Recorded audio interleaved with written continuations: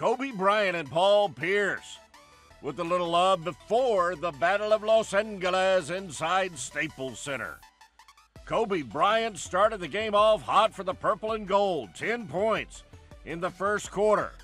Looking good for a beat-up old man.